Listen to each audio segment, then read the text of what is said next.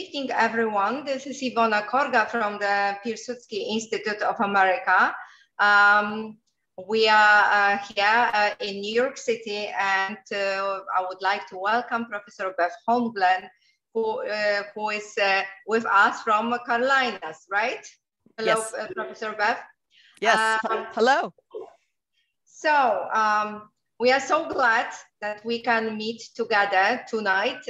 In New York, there is a lot of snow, but I understand that in Carolinas, it's better, right? It's better, but we have a lot of deer. Oh, okay. So there's always something.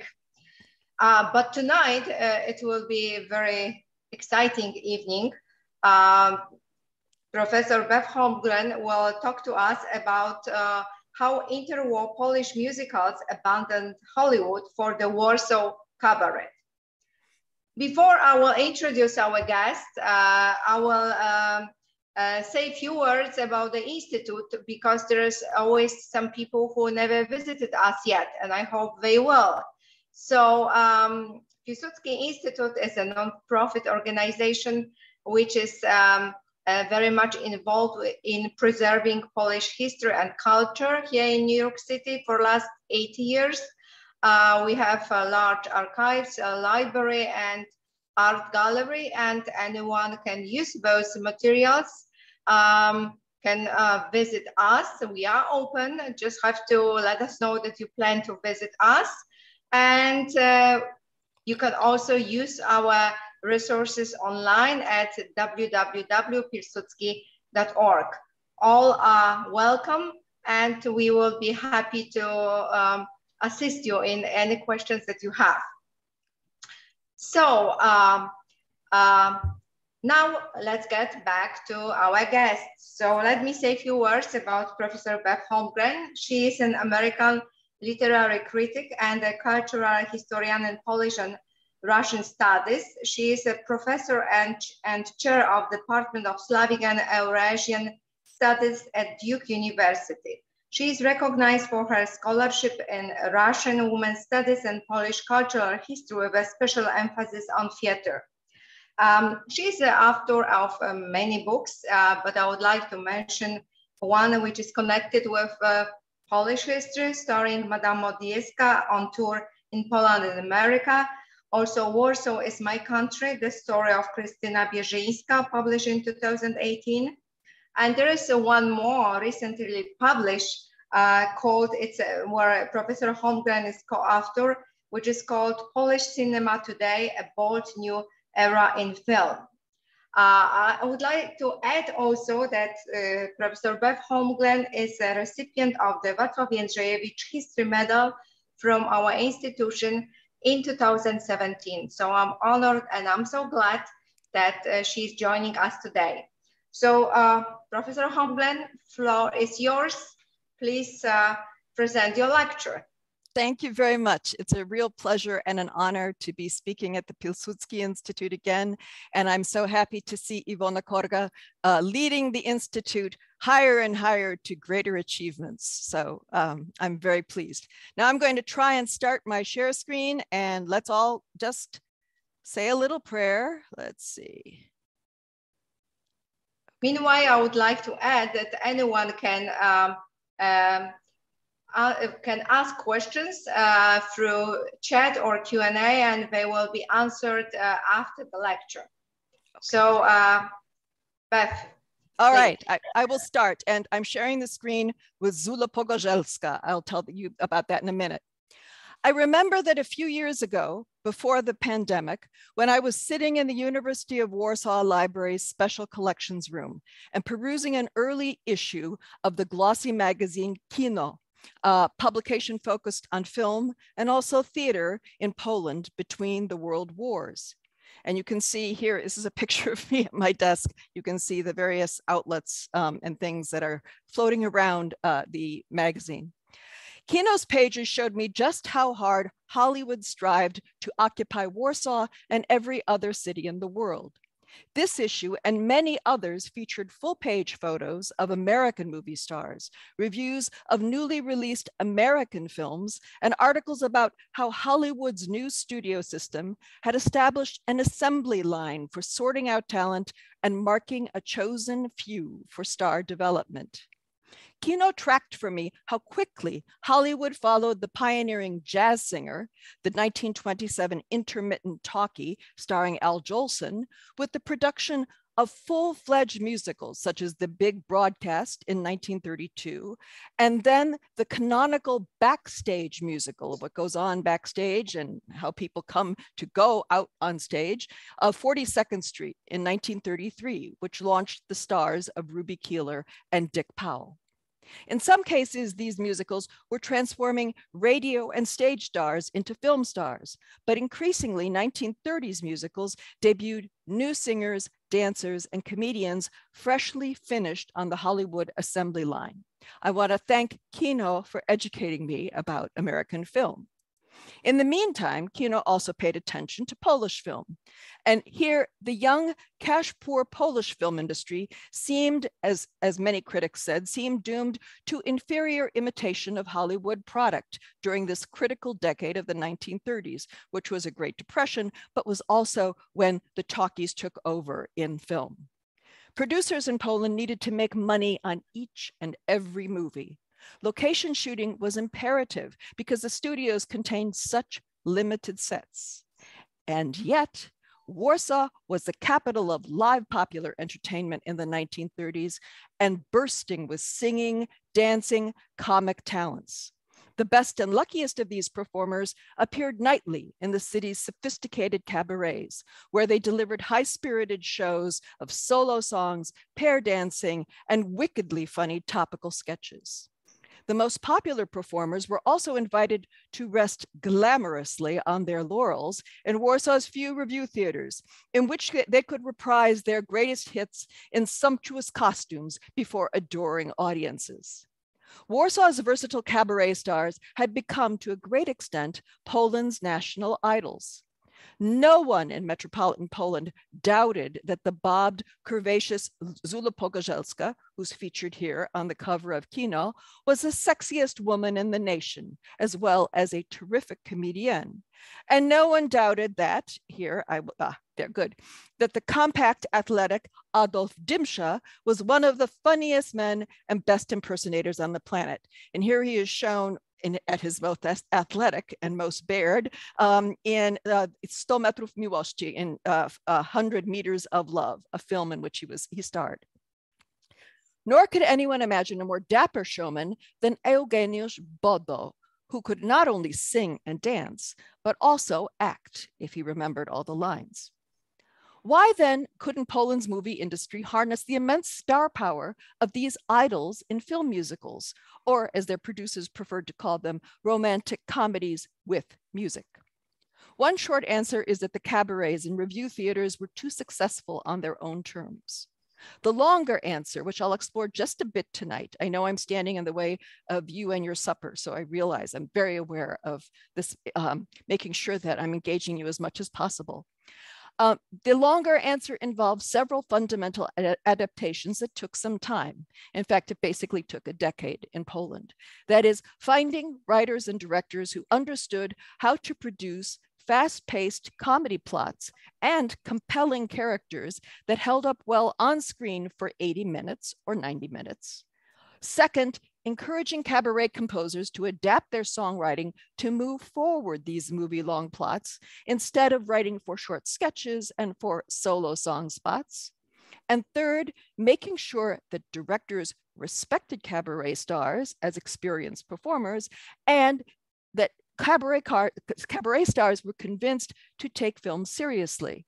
That is, that their fear needed to be allayed that their performances, once filmed and edited, would not be distorted or shredded by technology. Above all, it is important to keep in mind that until the Germans bombed Warsaw in September 1939, Polish film musicals coexisted with and were measured against the capital's excellent cabaret shows. But I dare to contend that just a few, maybe these fingers on this hand, musicals made in the late 1930s competed with the cabaret very well, in large part because they incorporated cabaret elements and stars so effectively, distinguishing these film musicals as Polish in the broadest sense of that national designation. I want to give you an idea of this evolution by looking briefly at two films in succession. The first, Co mój mąż robi w nocy, What My Husband Is Up To at Night, made in 1934, represents a partially successful experiment in improving some of the Polish film musicals' acting and entertaining components. My Husband was directed by Michał Znicz, the most prolific maker of comedies with music. It features 6 cabaret stars and locates the action mainly in the swank Alhambra, a fictional name given the Adria, which was pre-war Warsaw's premier restaurant and dance floor. The second film I've chosen, the 1937 Piętro Wyżej, One Floor Up, is in my opinion the best Polish film musical ever made. One Floor Up was very much the film child of Bodo, who served as its producer, co-screenwriter, artistic director, and lead actor. Its director was Leon Tristan, whose talent Bodo greatly admired. Henryk Wars wrote the music for its songs, and their lyrics were written by the excellent team of Emanuel Schlechter and Ludwik Starski. So first, let's take your troubles to the Alhambra. And this shows up, this is the kind of montage that Kino would present about an opening film. My Husband, and that's what I'm going to be calling this, My Husband is initially linked to Warsaw's best cabarets by featuring that institution's most famous director and conferencier, or master of ceremonies, Fryderyk Jarosy. So I'm going to pass from here. If you would just remember, the man in the striped bathrobe is Kazimierz Krukowski, and the man drinking small glasses of whatever is Michal Znicz, who is the star of the film. All right, onward here. Here is Fryderyk Jarosy. With his lively, handsome face, debonair dress, excellent rapport with the audience, and witty, accented Polish patter. You should realize that Jarosy learned Polish in his 30s, which is no mean feat. Jarosy figured as a guarantor of a night of top-notch entertainment. In lieu of rolling credits, this film cleverly positions Jarosy in front of the closed curtain, as he would stand in the cabaret, using him to introduce the film and its makers, just as he would announce live performers on stage. Jarosy accompanies each introduction with funny comments about the player's height and weight, and I believe he only did this with the male players. So, for example, when he was representing Kazimierz Krukowski, he said, "Nie ten mały, gruby Krukowski, ale ten wysoki, chudy Krukowski." So not that short, fat Krukowski, but that long, skinny Krukowski. He said that over and over, and it got funnier and funnier. Jarosy completes his readout of the cast by presenting himself as Mr. Pickwick, a visitor from London whom Warsavians revere as the king of fashion in this film. The plot of My Husband hinges on a comfortably rich hero's sudden reversal of fortune and his mad efforts to hide this fact from his spouse. The primary lovers in this movie are not young and bland, as often is the case in Hollywood musicals and the earliest Polish musicals, but an established couple, the industrialist Roman Tarski, whom the superb character actor Michal Znicz transforms from order-loving businessman into unabashed schemer, and Tarski's extravagant but still loving spouse, Stefa, played by the very adept actress Maria Gorczynska. Given that Znicz played on both cabaret and serious stages, and Gorczynski performed on the serious stage, these two could be relied on to form an effective acting team, a real boon to the rollout of the plot. Now, back to that plot hinge. Tarski's plans to redecorate their posh apartment while Stefa is vacationing on the Riviera fall apart when he discovers that his business partner has absconded with all the firm's funds, that none of his friends who are wealthy will make him any sorts of loans, and that he must hunt for work immediately to make ends meet. As he paces an apartment stripped of its new furnishings, his lone resource is the maid, Kasia Fafułówna. I believe that they made up that name just for me to pronounce for you today. and the company she keeps.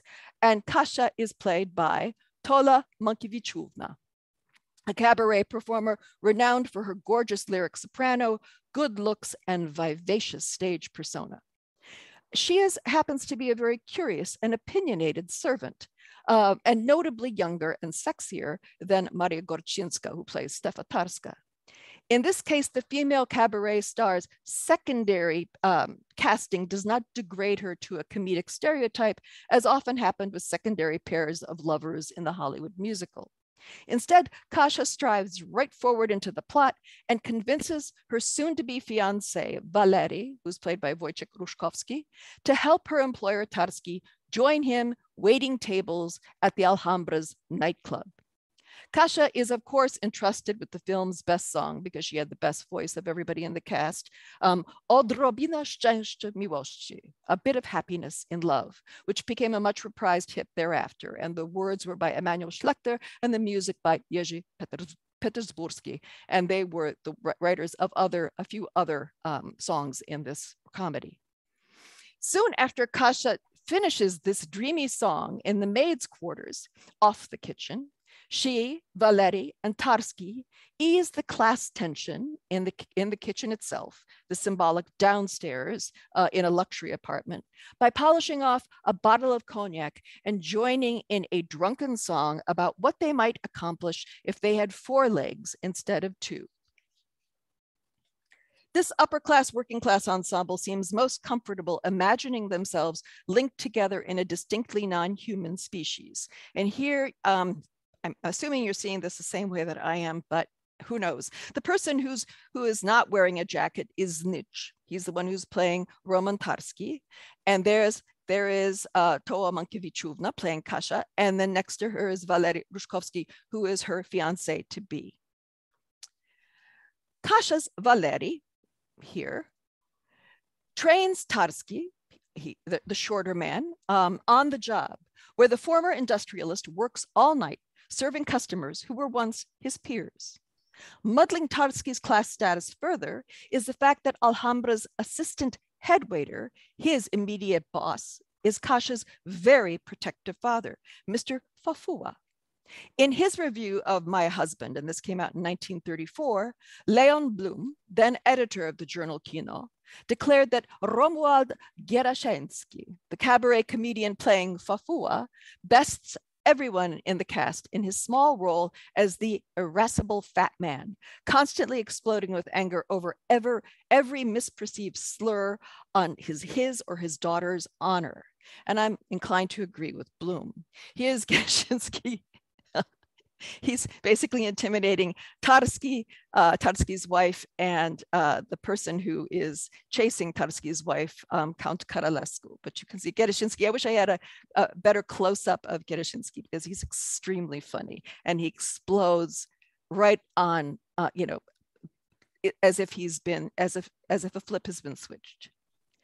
The other 2 cabaret comedians cast in this film, Konrad Tom as the detective who searches the globe for Tarski's fugitive partner, and Kazimierz Krukowski, seen here about to be hit by Gieraszewski, as Count Karolescu, who falls for Stefa on the Riviera and then follows her to Warsaw, are mired in broadly stereotyped parts that they do little to improve. Tom's progress is conveyed by a recurring cartoon of him wearing a Sherlockian deerstalker hat with pipe in mouth, gun in one hand, and a leash in another, while his dog, his bloodhound, sniffs the ground. This cartoon periodically fades into stereotyped newsreel footage. For example, dancing tribes in Africa, or a huge crowd of Muslims bowing down to worship in India. For Polish audiences in 1934, such animation to newsreel sequences likely seemed innovative, especially the cartoon. Today they are dated, and the newsreel portions really embarrassingly so. Krukowski, who was most loved in the cabaret as the character Lopek, a lower middle-class Jewish shopkeeper, both bewildered and seduced by a modern Warsaw, here exercises his cabaret-endowed freedom to try out a very different role, that of a mustachioed, monocle-wearing, aristocratic Romanian seducer. Don't we all want to play that part? The part of Count Carolescu, memorable only for his 3 comically foiled suicide attempts and his repeated operatic renditions of the Petersburski Schlechter song, Najpiękniejsza Signorina, the most beautiful signorina, might have worked very well in a short sketch, but Krukowski's caricature grows tiresome over the course of the film, in which he alone must help Steffa understand why her once adoring husband avoids her questions and just wants to sleep all day. The real star of this film, apart from Gerashensky, if you agree with Bloom and me, is the bedazzling transformative location of the Alhambra. As I mentioned earlier, this set is no Hollywood facsimile, but Warsaw's Adria itself. And this is unfortunately a colorized picture of the Adria with people dancing on the dance floor. The Adria's complex of restaurant, cafe, and American bar, it was called Bar Amerykański, and the dance hall, which boasted a revolving floor resembling a phonograph record. And if I have to explain phonograph record, those are the discs, those big discs that your parents and grandparents used to use to play music on. This was widely regarded as the most elegant entertainment establishment in the capital.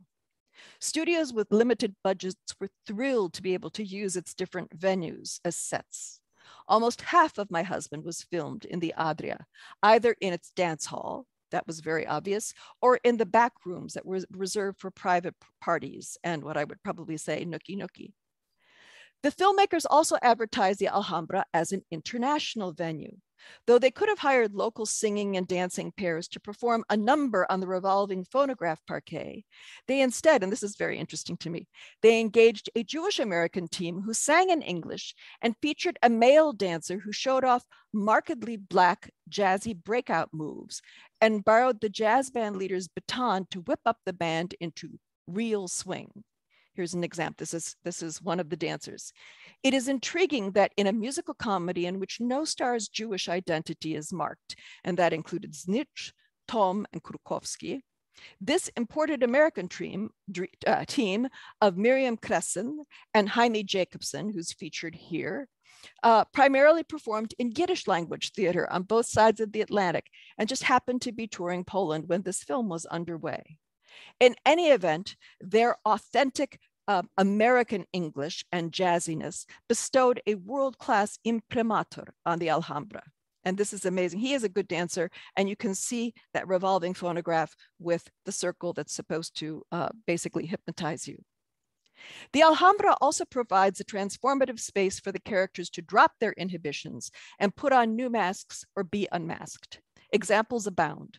When Tarski arrives late for work at the Alhambra, he simply replaces the tuxedo coat that he forgot to put on at home by swiping Mr. Picnic's finer model when he helps the Londoner remove his coat. Remember, Fryderyk Jarosy is playing Mr. Picnic.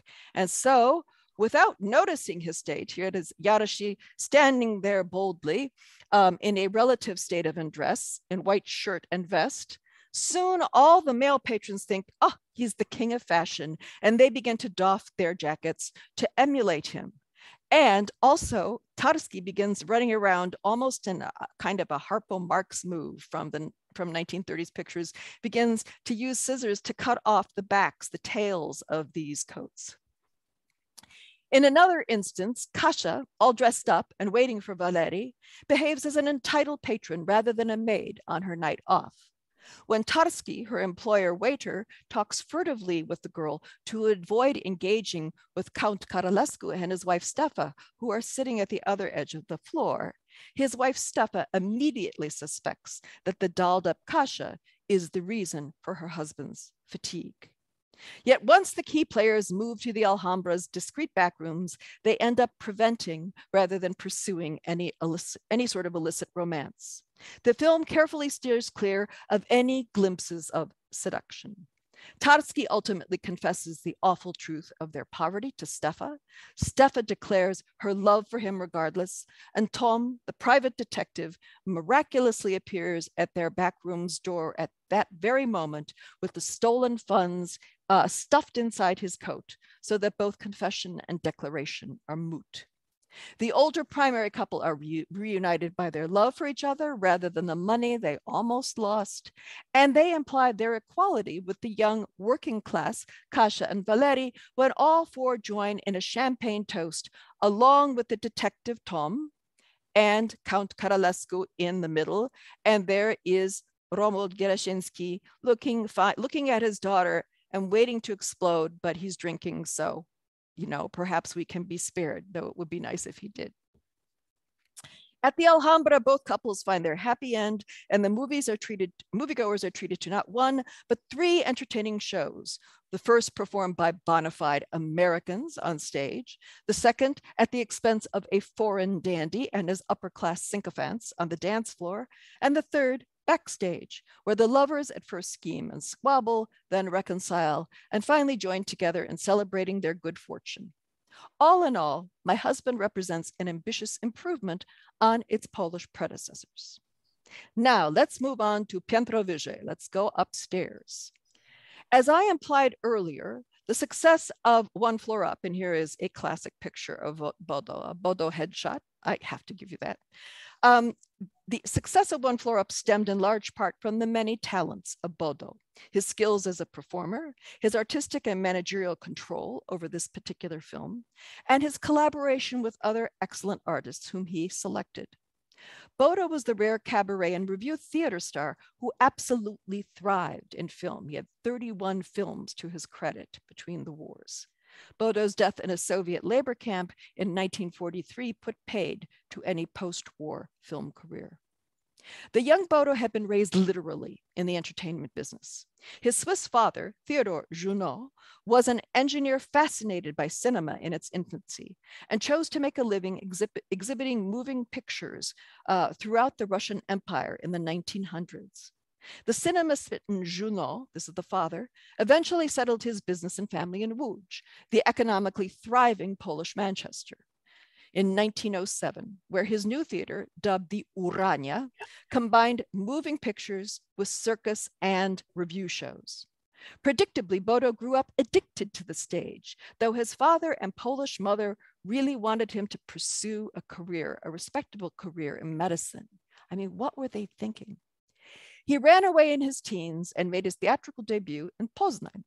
By his early 20s, he had become a promising star in Qui Pro Quo, the best Warsaw Polish language cabaret of all time, and subsequently Morskie Oko, which is called the Qui Pro Quo is just Qui Pro Quo in English. Morskie Oko is the sea, the eye of the sea, but it also refers to the lake down in the Tatra Mountains. And this was the capital's best revue theater at the time. Qui Pro Quo trained Bodo how to perfect his performance skills and comic timing and establish a knowing connection with his audience, even as he incarnated a quite separate character on stage. Morskie Oko, under the direction of song and sketch writer Andrzej Włast, was much less concerned than Qui Pro Quo about the originality and local topicality of its material, and most intent on delivering a splashy show about the metropolis and its celebrities in the tradition of the Casino de Paris or the Ziegfeld Follies. At Morskie Oko, Bodo grew accustomed to being the star attraction, a handsome leading man dressed in a tuxedo with his mop of dark hair swept back from his brow and of course, gelled so that he could keep it back, projecting tremendous sex appeal and a showman's grace and largesse. The hit songs he performed were at first those that Włast stole and translated from Parisian revues, and subsequently those composed by Hendrik Wars. And here is a headshot of Hendrik Wars when he's young, another artist whom Włast shrewdly recruited for his big stage. To a great extent, Bodo and Wars' experience at Morskie Oko not only cemented their friendship and initial creative partnership, but also prepared them for the respective leading roles in film, as durable screen idol and pre-war Polish cinema's most prolific, ingenious composer. Given Bodo's longevity, popularity, and earnings in film, the movie star was able to retrace his father's path as an entertainment entrepreneur, founding the studio Urania Film in 1933. Bodo was the first and only interwar Polish actor to produce at least a few of his own films.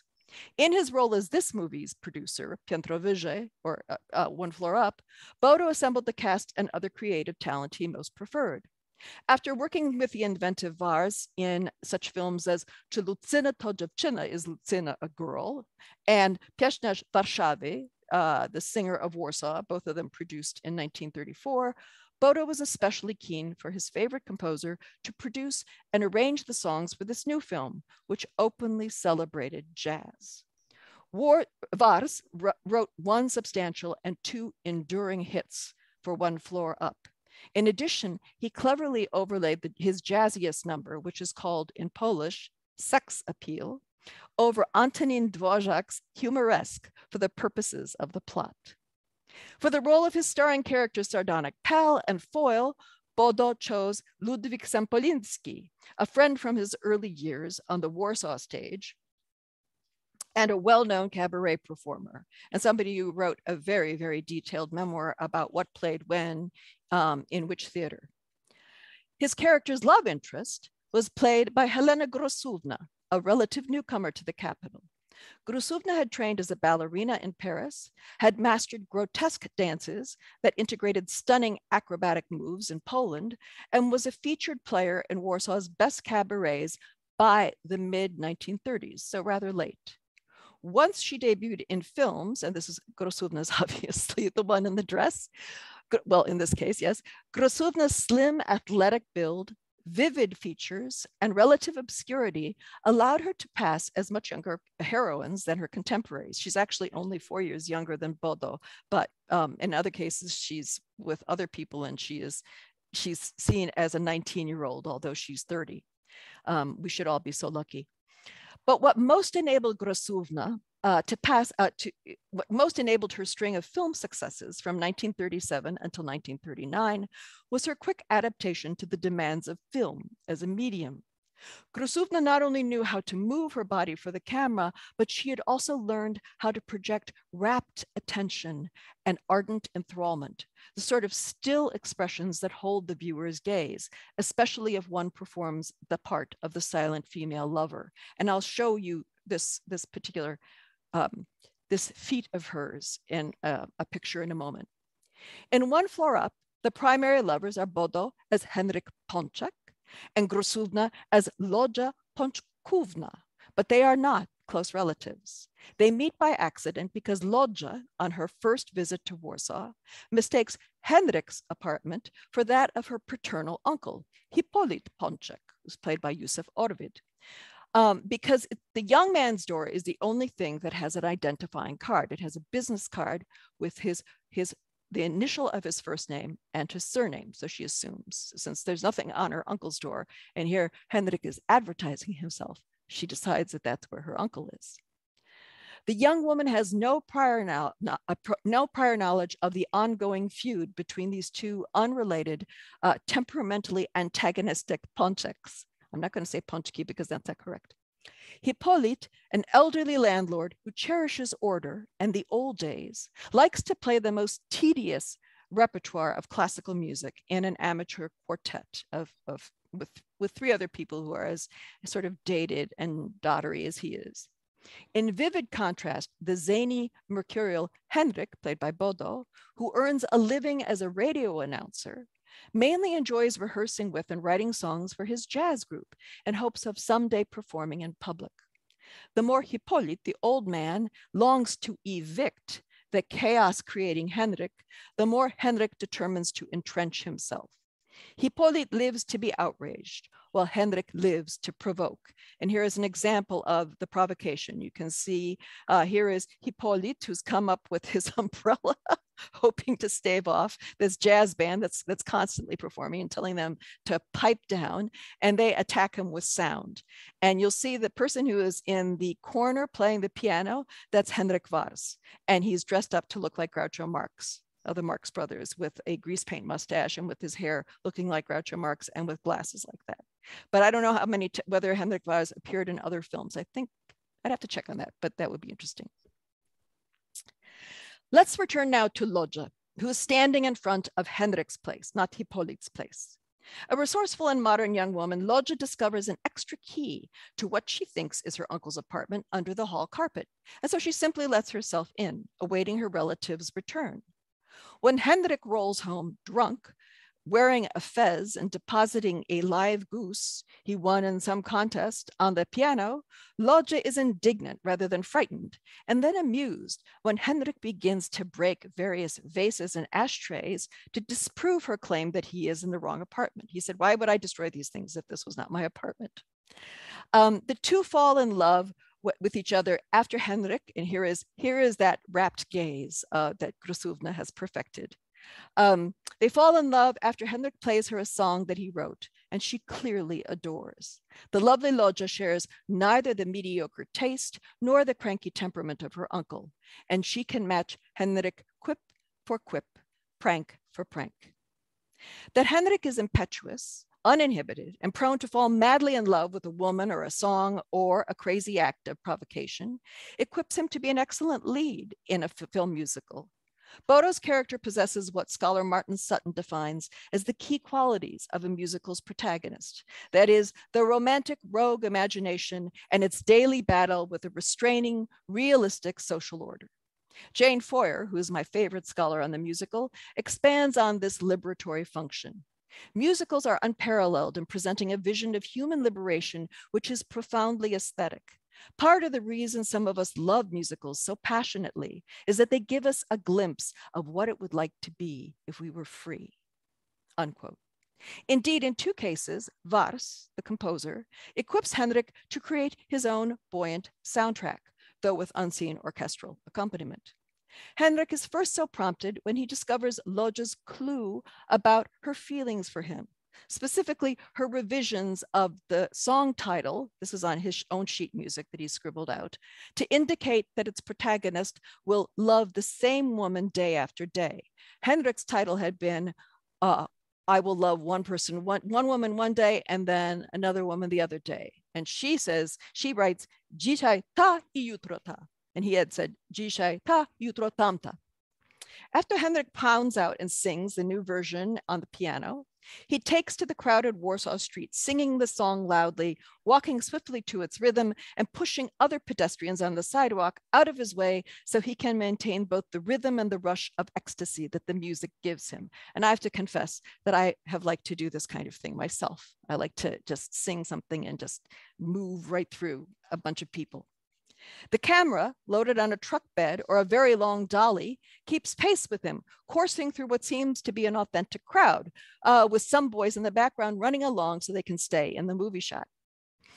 In a similar fashion, Henrik cannot refrain from sharing the thrilling news of his impending first date with Lodja while he is on the job as a radio announcer, even though his boss has already warned him against sharing personal messages with the public.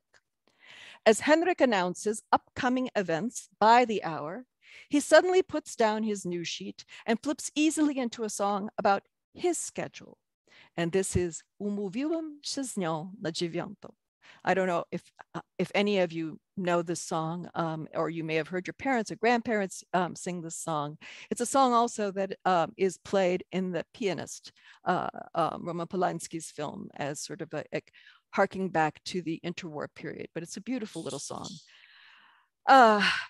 And this is a lovely light number that Bodo confides to the big studio microphone and embellishes with just a few hand gestures. There's no jumping up and running around and using props. He just sits there and sings. When the boss rushes into his cubicle, he does not fire Henrik, but compliments him on his fine voice and invites his band for an audition on the radio. The success of both of these unorthodox numbers relies on Bodo's particular talents. In the street scene, his fame as well as his showmanship helped clear the way for his music-driven passage down a crowded Warsaw sidewalk, though credit is due his director for resisting any conventionalized setup in which the singer stops and crowds surround him. Instead, Tristan uses the camera to convey how an ordinary man in love strides along in his private bubble of music-accompanied happiness. Henrik's sudden song about his anticipated date with Lodja works so well because of Bodo's emotional openness, spot-on diction, and gestural restraint. This scene qualifies as a little gem of a cabaret sketch. The other enduring musical hit in One Floor Up, which is Sex Appeal, or Sex Appeal to nasza broń kobieca, Sex Appeal is Our Defense as Women, constitutes one of the most famous performances in Polish film to date. It takes place during a masked ball, where guests dress in costumes ranging from giant animal heads placed atop formal suits to Hippolyte, remember Hippolyte, Lodja's uncle, Hippolyte Ponczek's unfortunate yet highly appropriate choice of a knight's armor. A master of ceremonies then suddenly announces in this completely chaotic scene that Henryk's jazz band will be the evening's feature entertainment, at last performing in full the tune of Sex Appeal that they had been rehearsing so long, piętro wyżej, in the room, the floor above. Missing in the rehearsals we have viewed in the film was Henryk's key role as singer. Scholar Sebastian Jagielski thus describes Henryk's stunning reveal, and I'll show you here. Ta-da! And now our evening's star attraction, our lovely national version of Mae West. The curtains part and she appears, a star with oversized female attributes. Everything in her image is too large, intense, and expressive. She is dressed in a close-fitting evening gown, a satin number that highlights her curves, mainly her monstrously large bust. All her female attributes have been hyperbolized. Jagielski notes the different global valences of a Mae West impersonation in the 1930s, that West was rumored to be a drag queen, a man in women's clothing, and had emerged as an important symbol of inclusiveness in gay male clubs from Berlin to New York City. The Polish scholar also argues that Bodo's costuming and performance as Mae West secretly signals his own homosexuality. I don't know whether it's anything is secret about this, but, and I'm not saying that Bodo is gay or bi or anything. I'm just following Jagielski's argument. A revealed self-portrait that would be clear and gratifying to the initiated and a comic romp for the general public. This performance continues after the show and off stage, when Henryk's Mae West bewitches and then humiliates an adoring Hippolyte, his longtime opponent who is literally encased in a construct of old-fashioned masculinity. And here's a picture of him flirting with Hippolyte. And he says, I can't get these things because jestem taka mala. So, within the context of this film, however, Henryk's astonishing impersonation of a big woman playing an alternately brazen and affected coquette. And in his performance, he doesn't do any imitating of Mae West's sardonic delivery and her stagey burlesque poses. This represents his greatest, most layered act of provocation. Up to this point in One Floor Up, he has sung about his feelings of being in love with a certain girl. Henryk's sex appeal is much more aggressive. It's a complex number in terms of its mixed message, persona, and singing style. This song equates masculine strength primarily with violence, a punch, a slap, intimidating size, and women's power with their grace, style, charm, and chic. Yet the singer drawing these equations and arguing for the weaker sex's greater strength underscores the sheer performativity of her sex, I'm putting in quotes, because Henryk's large, obviously cross-dressed body and emphatic, fast-paced singing indicates otherwise. His incarnation of Mae West seems capable of pulverizing anyone who might disagree with the argument of her women's manifesto. Furthermore, Henryk crosses another line of identity, accompanying his band's final instrumental refrain with markedly black scat singing and exclamations. His bravura performance indulges in the transformations that the innately liberatory, transgressive qualities of early jazz seem to afford all of its performers, crossing conservatively defined binaries of gender, sexuality, and race. But it is so important to point out that Henryk's performance, let me go back to a less smudgy picture, that Henryk's performance also smuggles a cabaret bombshell into a film musical that leaves the viewers longing for more. In fact, after this, the rest of the film is very well made, but an anticlimax. One Floor Up literally showcases one of Poland's greatest cabaret stars delivering his most challenging magnetic stage number on screen. Suddenly, the madcap Henrik in love is unveiled and unleashed as Bodo, the magnificent provocateur and showstopper. His star turn as drag queen is thrilling, threatening, virtuosic, and really funny. This number barrels in from the cabaret, where cross-dressing was a staple source of edgy sexual comedy, as was the ability to incarnate a famous celebrity on stage. For example, when Zula Pogorzelska mimicked Marlene Dietrich from The Blue Angel, or Adolf Dymsza parodied the wildly self-aggrandizing operatic tenor Jan Kipura. In consequence, Bodo's performance as Mae West proved to be too good to be relegated to film and wasted on a mass audience that might not understand it. 5 months after the premiere of One Floor Up, the best Warsaw Cabaret in business in 1938, and it was sort of an heir to qui pro quo. This was Cyrylik Warszawski, or the Barber of Warsaw. This cabaret had engaged Bodo to reprise his daring sex appeal number before live appreciative theatergoers who welcomed him with thunderous applause. In essence, he was going home and performing it for the people who would best understand it. In closing, I reiterate that it is impossible to fully appreciate One Floor Up and several other musicals made in the late 1930s without understanding the interaction between filmmaking and sophisticated cabaret performance in interwar Warsaw. While the first Polish film musicals tended to parallel those of Hollywood with primary and secondary pairs of lovers and plots that reconcile class and generational differences, the most interesting later Polish films mainly provide the best conditions, that is, screwball characters. Bodo is definitely playing a screwball character all the way through this, and Lodja is attempting to do that, though she's not given enough lines, or they will give jazz, these later musicals will have very jazzy numbers, or they'll have nonsensical dialogue that is extremely funny. And these kinds of conditions allow talented stars to romp easily with each other at an upbeat pace. The insurmountable difference implied in these musicals does not privilege either class or political stance or ethnicity, but instead it elevates cabaret qualified charismatic showfolk over everyone else. Unfortunately, this artistically exciting interdependence between stage and screen was literally destroyed by the two-pronged invasion of Poland in 1939. The Nazis' prosecution of the Holocaust murdered the vast majority of the acculturated Jews who remained in Warsaw and primarily had formed the foundations of the film and entertainment industry. Znicz, Schlechter, Włast, Tristan, and Arthur Gold were just a few of several thousand such victims.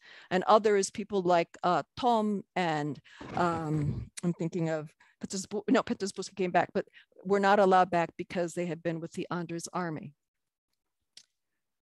As Bodo's death in a labor camp examples, the Christian and Jewish directors, writers, performers, and musicians who fled into Soviet-held territory also suffered, albeit to varying degrees. If we are to assess the surprisingly rich popular culture that arose in interwar independent Poland, then theater and film historians today must attempt to reconstruct what so many talented Polish, Jewish, and Christian artists succeeded in creating and fine-tuning together on stage and on screen before their exceptional collaboration was decimated. Thank you very much. Thank you very much, Professor Holmgren. It was really exciting to hear the story about these two great movies and about all actors and actresses and stars of Warsaw. I think we can choose to close sharing and chat, yes, and chat. I did it. Yes, you did it. And chat with our public. We have a few questions. Maybe I will start with my own and then give voice to the public. As we all know, Warsaw was called Paris of North, or was compared to Paris because of the musicals and all that cabarets. Would you agree with that? And do you think it was really significant that what was happening in Warsaw in 1918, 1939?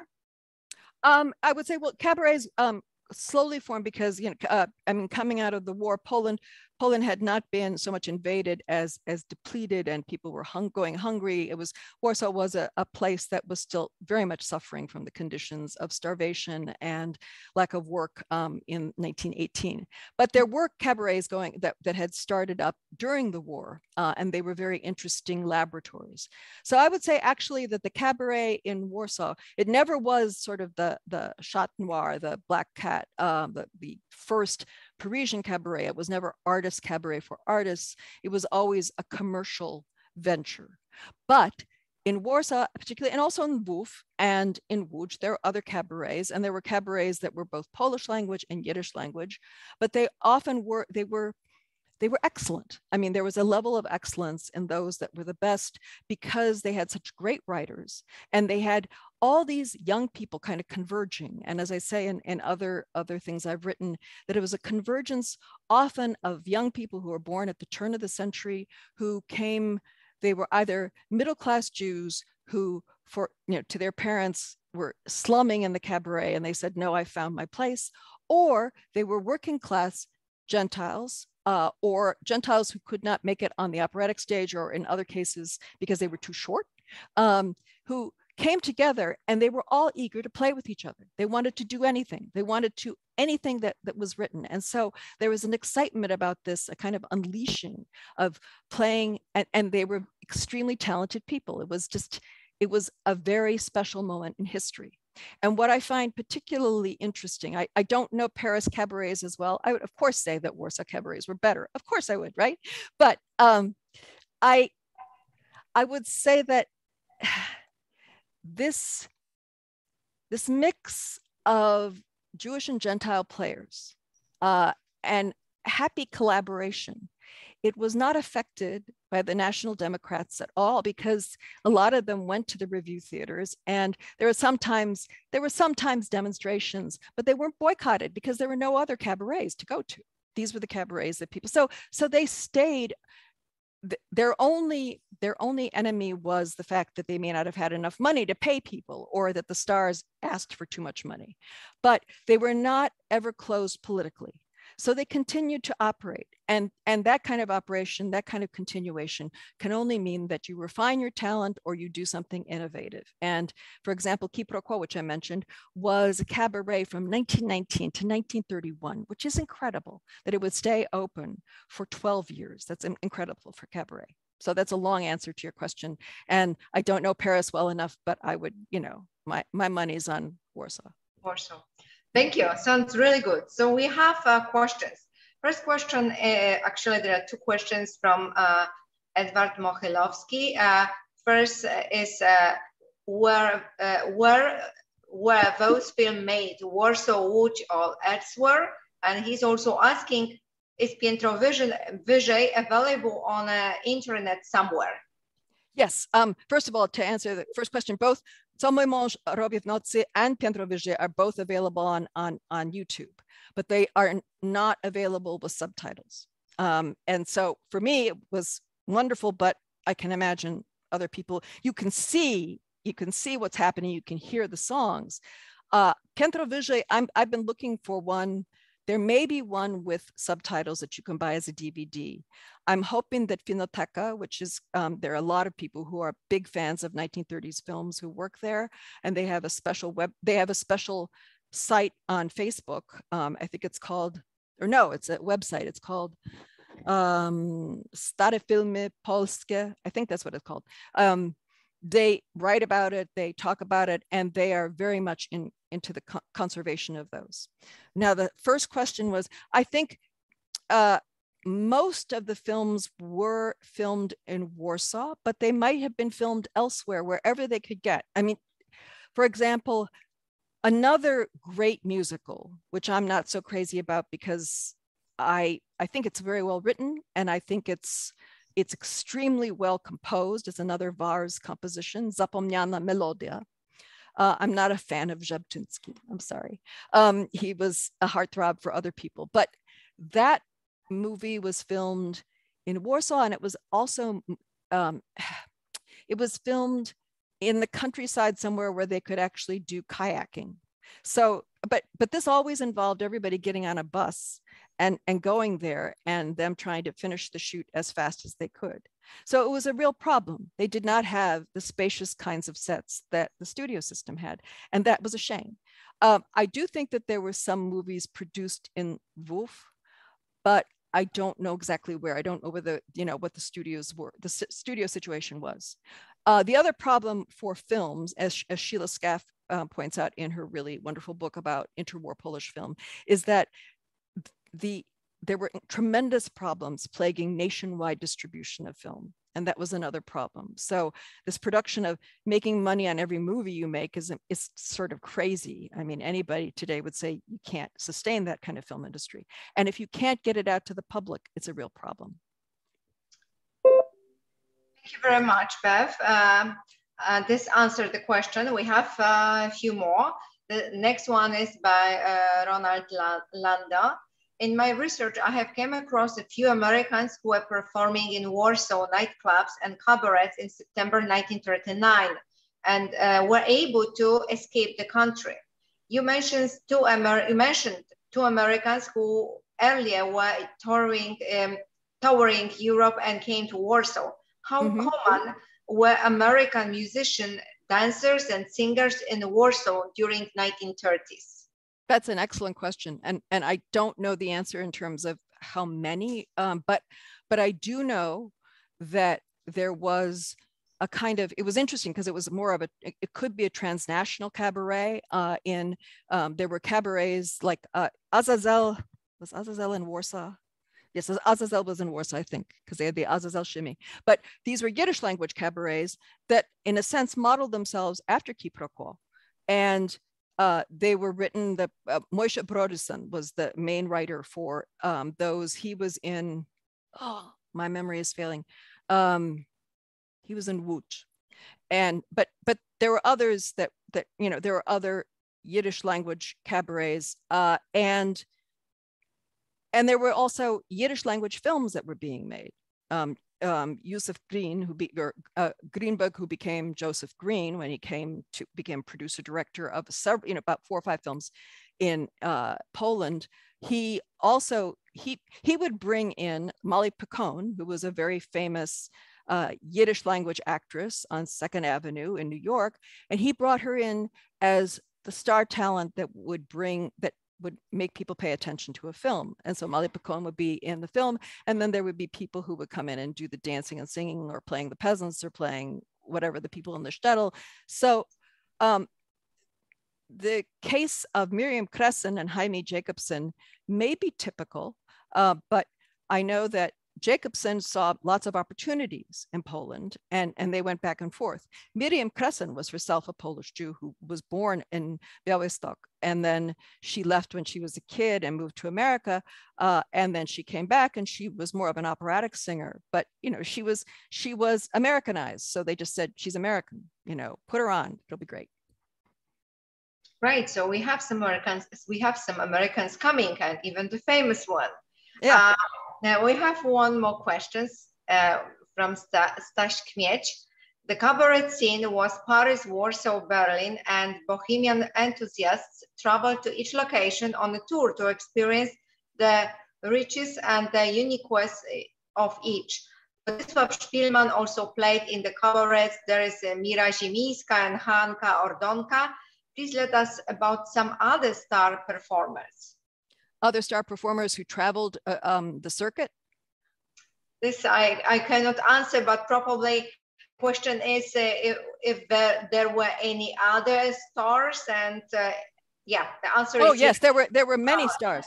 I mean, what's fascinating to me about the cabaret is that male stars often wanted to sort of toggle between the cabaret and film. And most cabaret artists look down on film because they said, we're not in control. And that what we see is very slow, very, very stodgy. It just doesn't have the improvisational wit and quickness that we need. But what's fascinating to me is some female, now Zula Pogorzelska was married to Konrad Thom. They were an item, then they were married either in 1922 or 1929. And she stayed with Thom, and she was in a lot of films. And people complained about her being in films because she was always cast as the clown. And that was not Zula. Zula could do all kinds of things. But other female performers who were very extremely good, like Ordonka, Hanka Ordonówna, she was someone who was in a couple of movies, and then she was proclaimed non-photogenic in the press, which was, well, yes, it was not right. But nonetheless, she decided that what she wanted to do, and this is a really bold thing, and it shows you how the cabaret encouraged people to develop in different ways. They grew. It was a school in a way. It's an informal school. And she decided that she would become a one-woman show. I mean, she would have an orchestra, she would have other people, but she would be a one-woman show. And she would have these carefully curated shows of songs that were dramatic, that she could kind of perform. And she changed them according to where she went. But she went on tour. She was in Berlin, she was in Vienna, she made a tour to the United States.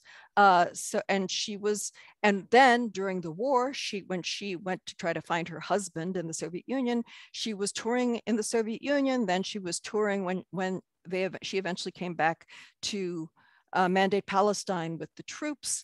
She was performing there. So Ordonówna was a one-woman act. And Miri Ziminska is very interesting because she toured a couple of times in the summer with Mieczysław Fogg, the great baritone, and she performed with her husband, who was Tadeusz Sygietynski. Then later, after the war, when it was no longer politically correct to be a bourgeois cabaret star, singing about capitalism and commodities and all of that, she and her husband formed Mazowsze, the folk troupe, which Zimna Wojna, the Pawlikowski film, yes, represents, and then says, oh, well, they're just happy that they got the advertising. And I thought, you should pay attention to who you may be, not dissing, but condescending to, because Mazowsze was a very, very popular and very successful troupe. And she continued to be the director of Mazowsze until her death, until her death, yeah. Thank you. And Mazowsze is still very popular in Poland now, and it's touring around the world, and it's coming from time to time even to New York City. Yes, that's good, good. The same with Śląsk, the other folk dance company in Poland. Mm-hmm. We have interesting discussion on chat between a few viewers regarding to whom the cabaret and cabaret culture and films, who was the audience? There is a discussion whether this was a rural audience, people who lived in the outside of the city, or people who usually moved to the city and they were more educated. So this is like a folk culture versus cabaret and film. So maybe you can weight it and tell us what is your point on this. Well, I admit that I don't know exactly how much. I do know that in provincial Poland, and I'm not saying rural places that was truly more like a village, but more like small town Poland, that these troops, cabaret troops, would swing through there and perform, and they would perform acts. I don't know how they adapted their acts. They probably changed the topics, they changed some of the material, but they were still sophisticated. The audiences in Warsaw were both progressive Polish Christians and Polish Jews who were acculturated or bicultural. I mean, they may have spoken both Polish and Yiddish, and they packed these, and they were expensive. The cabaret was expensive, so you couldn't just be someone who was a working man and decided to go to a cabaret. Now that changed to some extent. If you could see lesser cabarets that had their own Yaroshi, their own Krukowski, their own, I mean, people imitated it, and there might be cabarets that were modeled on the big cabarets and were cheaper. But I would say that unless you knew something about politics and about what was going on, and you wanted to know more about what the city was all about, you wouldn't go, either because of the money or because you might have felt out of place. But there were other venues people could use. What I really wish is that my colleague Michal Znicz was here, because he's someone who's written his dissertation about rural Poland and how it interacted with, through the press, how it interacted with what was going on in the rest of Poland. And he has told me that there are cases where, newspapers from the provinces, from small towns, would say, "Oh boy, let's talk about Warsaw," and they would show people living high on the hog, that sort of enjoying the high life, or then they would see stars. And those stars who toured were very gracious. They were not condescending to small town audiences. They wanted people to, they wanted to deliver they were performers. They wanted to perform in front of all sorts of public. And they were, most of them were, they were not, excuse me, but they were not snotty. They were not snobby, so. Okay. There is one more question. Just to sum up, so the cabaret was for everyone, for city and for rural audiences, whoever wanted to come, I understand. You're right. Oh, well, it was, the access to it from yes. in rural communities was very, very small. I mean, it was usually during the summer months when they were, it was off season in the city, but often people would say that they would come into town and they would want to go see the cabaret, and that was their one, that was where they splurged. That's what they did. So yeah. Sure. And there is another question from Gaia Dement, which she's asking. Gaia Dement. Hello, Gaia. Yes. Hey, Gaia. She has actually one question and one comment. Question: why there were many Jewish performance actors when Jews were actively portrayed? Were they still stereotypes? Oh, well, in the cabaret, yes. It was usually Jewish writers. I mean, people like acculturated Jewish writers who would write what were called schmonze sketches. And the schmonze sketches had, there was a great danger of those being demeaning or defaming. But in the best cabarets where the writers were good, and all the writers were acculturated Jews who hadn't converted, but or they were bilingual, and we only find that out later on. Like someone like Konrad Tom, who was in that movie Co mój mąż robi w nocy, he was someone who came from a very middle-class Jewish family. He was supposed to go into banking. Then later on, he got involved in Yiddish language films, but he first wanted to be in what was the big time, which was Polish language. And so they would write schmonzes, and Tom wrote a lot of schmonzes, and they were genial. They were basically schmonzes. Some people theorized that schmonz is the kind of language that was spoken. It wasn't some sort of, this is inferior Polish or whatever, but it was more people who really wanted to be part of the big city, and they were marveling at it, and they were philosophizing about it and saying, well, that's crazy. And so, and many of those people, the Jewish performers who were in the Polish language cabaret would go to Yiddish language cabaret to see what they were performing. So, for example, probably the best known pair in Yiddish language cabaret was Shimon and Jumacher. I don't know, I'm mispronouncing it, but they were a wonderful, they were the kind of people that when they came onto the stage, people began to clap because they knew what to expect. And that was the same thing with schmonzes, because Konrad Tom would come on with a bowler hat and glasses down his nose, and he says, "Oh, I'm trying to find, in my genealogy where whether there was any count or whatever." And then somebody else says, "Oh, you'll never find that." And then they sit down, or they're playing chess, or they're doing something like this. And for the audience, either it was gratifying for them that they were already acculturated, those who were Jews in the audience, or that they were seeing images of their parents or their grandparents trying to figure out Warsaw, trying to figure out metropolitan Warsaw. Why would people have, what was it that they had? This is actually from the Yiddish language cabaret, but they had those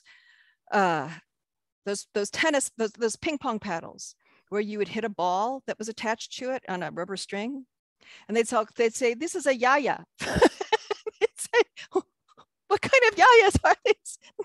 And then they said, "We don't know, but this is what people are doing. Why are they playing with yayas?" And it goes on and on and on. But it's very funny, and that is a kind of sketch comedy. There was not like bring out the Jew who is a mercenary or the Jew who is stereotyped in some way. The person who was most clearly a Jewish character always was Lopek. And he was seen as, he was beloved because he was always singing really good songs that basically said, if you can't have what you would like on the silver screen, I always have Malcha, my wife at home, and I have, I'll eat whatever she gives me. I may not be able to eat steak, but I'll eat what she eats, and etc. He becomes the everyman of Warsaw. Thank you. Thank you very much. We will be heading, to finish up, but there are more questions now. But you said that Galia Dement had a comment. Did she have a comment? Yeah, the comment is very funny. So I am not sure whether you have the answer. The comment is, did the ugly dog on the top of the piano in one floor up, I believe, play any particular role in the movie? Oh, it was a goose.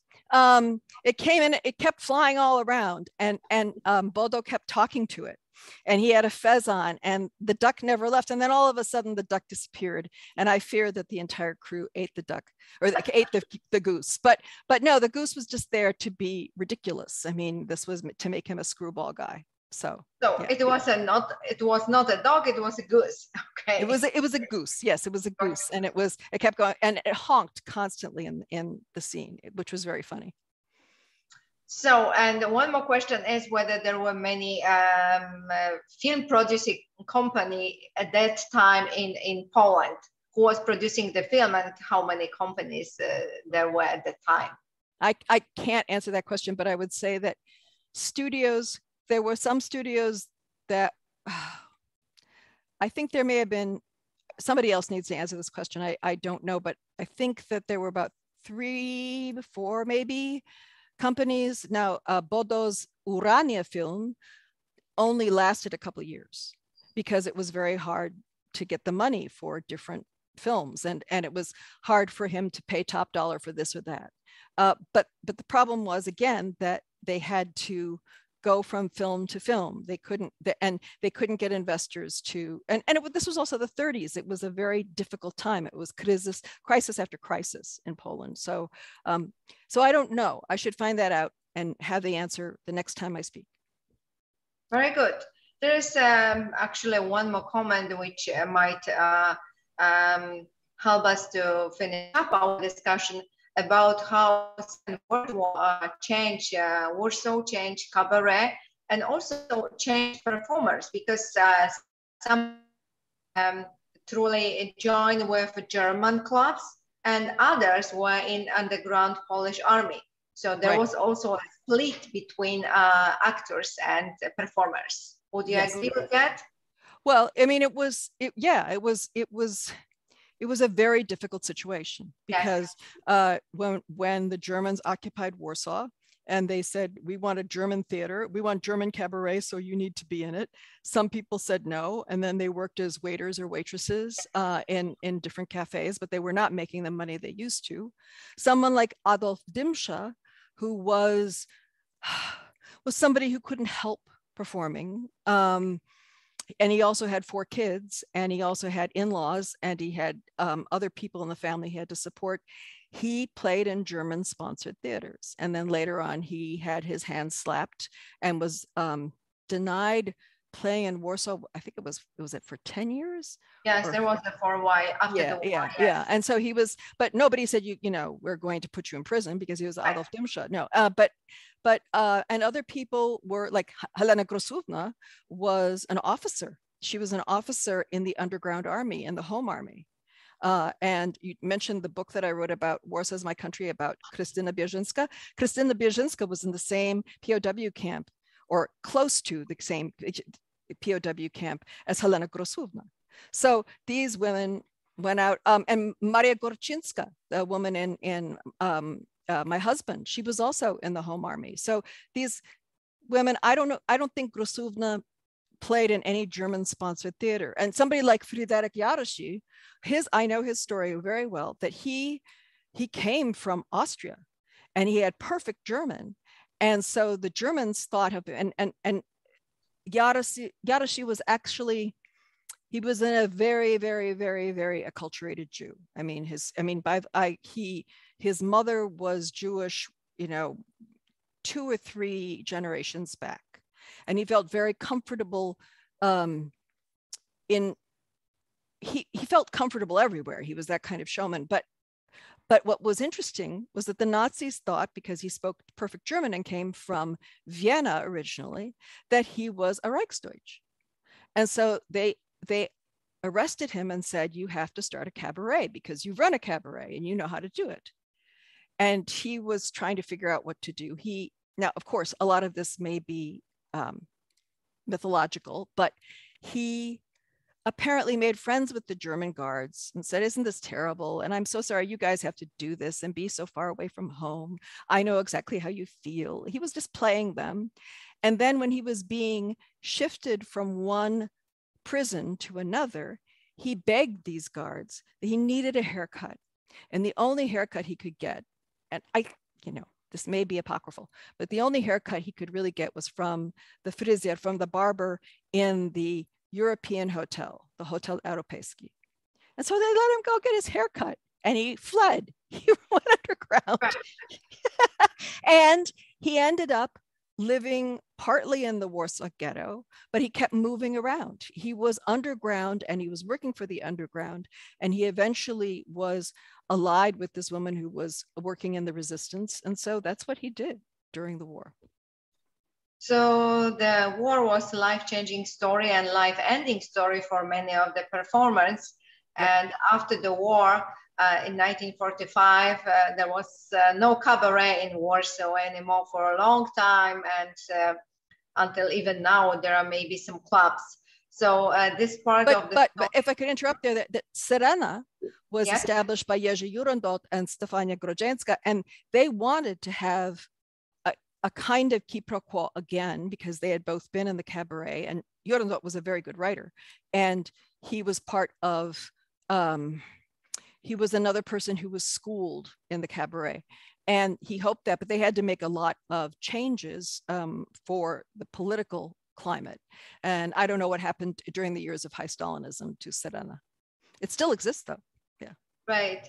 So we see the world change after the war, but we are glad that we could listen to the story from Second Polish Republic and about the films and cabarets. Thank you very much, Professor Beth Holmgren, and we wish you all the best.